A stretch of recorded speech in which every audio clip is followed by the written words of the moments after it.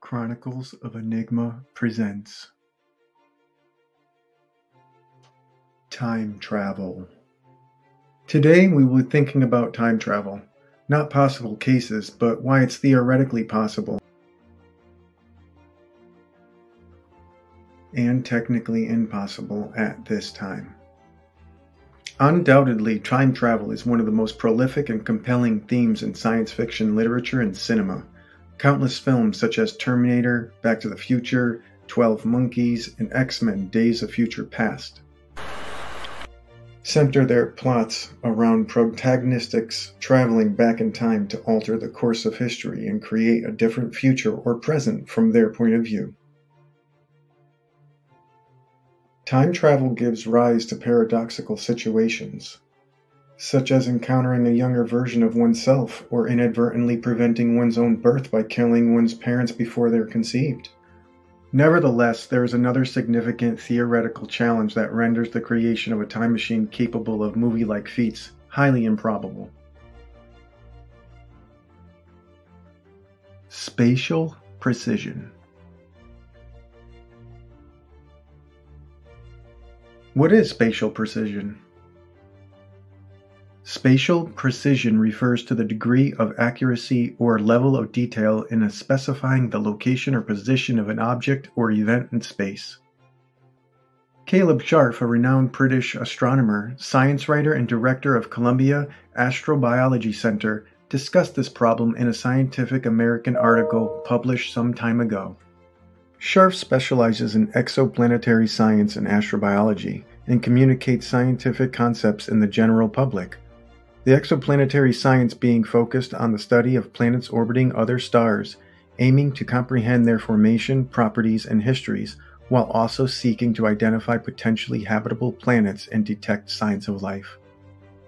Scharf is the senior lecturer in the discipline of astronomy, Graduate School of Arts and Sciences for Columbia University, director of astrobiology, and co-director Habitable Planet Network. According to Scharf, let's assume that a technology capable of time travel has been invented. Traversing through time is only one aspect of the problem. With every temporal shift, there's always a corresponding shift in space that a hypothetical time machine must precisely calculate to ensure that the traveler exits the machine in the same location as they entered. In science fiction movies, the process of time travel is often portrayed as simple. The time traveler selects the desired date on a futuristic dashboard, and the issue of their location is conveniently overlooked.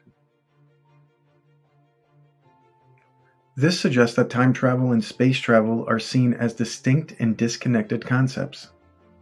As a result, viewers are left with the impression that time travel involves only jumping through time, without physical movement through space. After exiting the time machine, the traveler magically appears in the same location as before. In actuality, even traveling back in time by just 1 month can present an unsolvable challenge when it comes to determining the correct spatial coordinates at the onset. This is because every point in space is continually and inevitably in motion within the vast expanse of the universe. To pinpoint the location of a point from a month ago, it is necessary to account for how it has shifted in relation to various reference systems. Initially, the Earth rotates on its axis and carries all its surface points with it, moving at a speed that is proportional to their respective latitudes. The highest velocity is observed on the equator, where the displacement can exceed 1,600 kilometers per hour. Therefore, if someone activates a time machine at a location on the equator just an hour before departure, that same spot would have moved over 1,600 kilometers to the west. Consequently, accurately arriving at the same point on Earth exactly 1 month earlier requires a complicated calculation that factors in even the slightest variations in the length of a day. Failing to pinpoint the correct arrival location in the past, even by a few kilometers, could lead to reappearing inside a mountain, in the middle of the ocean, or floating in the air. Solving the spatial problems of the time travel involves addressing two key factors. Firstly, the Earth's rotation needs to be accounted for. Secondly, the Earth's revolution around the Sun must also be considered. The Earth moves at an average speed of 110,000 kilometers an hour in its annual orbit, covering an arc of approximately 78 million kilometers in a month. To ensure accurate time travel, this shift must also take into consideration the varying orbital velocity of the Earth, according to Kepler's second law. Kepler's second law, also known as the law of equal areas, states that an imaginary line joining a planet and the Sun sweeps out equal areas in equal time intervals, which means that a planet moves faster when it's closer to the Sun and slower when it's farther away. The calculation cannot simply rely on average speed, as the orbital velocity is higher when the Earth is closer to perihelion and lower when it's close to aphelion.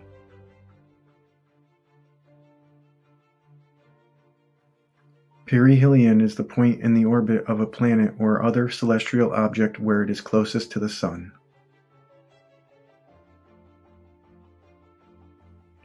Aphelion is the point in the orbit of a planet or other celestial object where it is farthest from the Sun.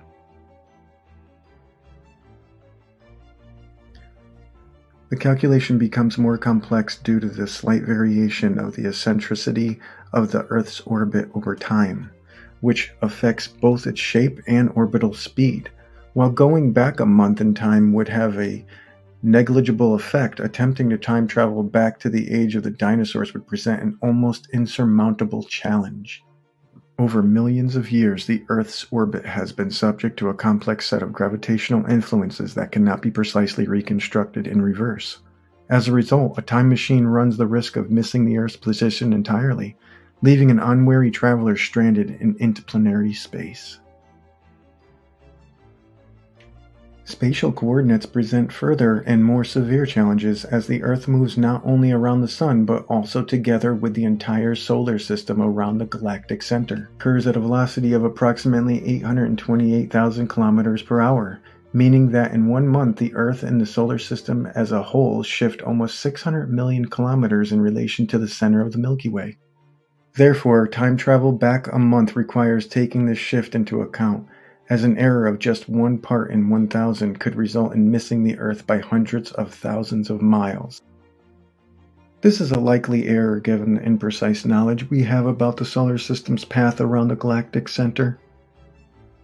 The Milky Way, along with the other galaxies in the local group, is hurtling at a speed of 2.4 million kilometers per hour relative to the cosmic microwave background radiation, which permeates the universe in all directions at a temperature of about 3 degrees Kelvin. In 1 month, our galaxy moves approximately 1.7 billion kilometers in relation to this radiation, which can be considered an optimal reference system for determining what is stationary and what moves in the universe. Furthermore, it is essential to keep in mind that the universe is continuously expanding and the space between galaxies is growing at a rate of about 70 kilometers per megaparsec in every direction. To transport a time traveler back just a month into the past and return them to the same location on Earth, calculations of spatial coordinates must be accurate to within 1 part per trillion, an astonishing level of precision that is currently unachievable.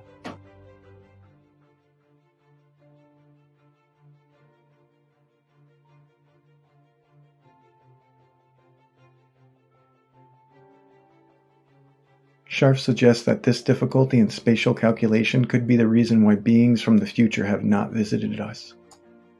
Overall, the complexity to travel through time may be possible for alien civilizations that have been in existence for a greater time with far superior technology than we can fathom at this time, with the resources we are familiar with.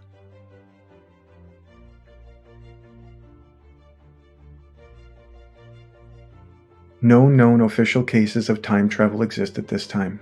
If an alien civilization has the capability to travel through time, I do not think they would have any involvement with Earth.